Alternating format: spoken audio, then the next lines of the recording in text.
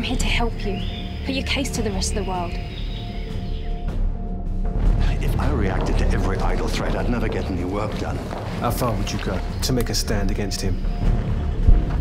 I guess I'd just like to know if you think taking human life is justified.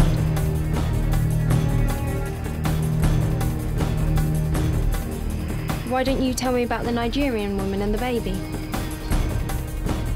No money can replace my child. People of Britain, I'm expecting a phone call. Pray, it's the CEO of Fuel Corp, agreeing to withdraw their crude oil operations from the Niger Delta.